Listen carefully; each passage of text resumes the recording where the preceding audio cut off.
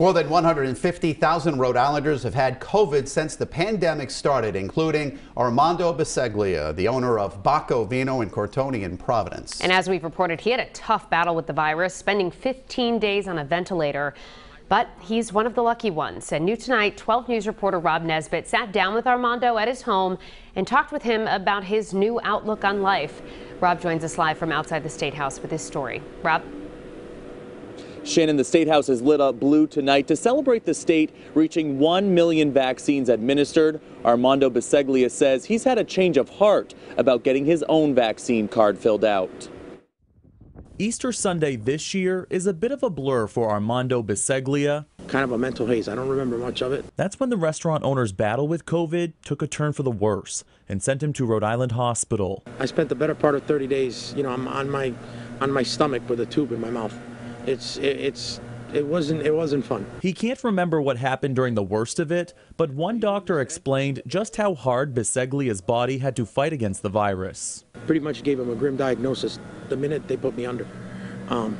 There was a ton of prayers.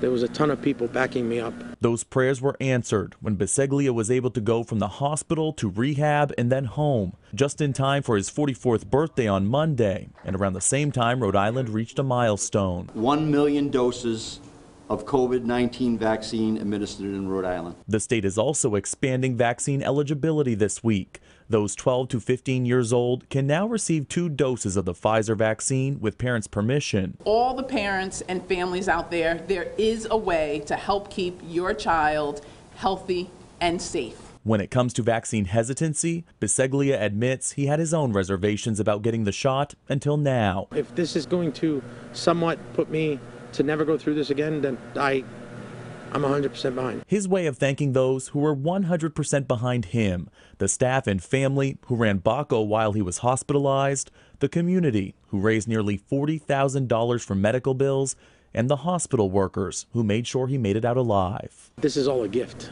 there's not a day that goes by that I don't feel like I should be here.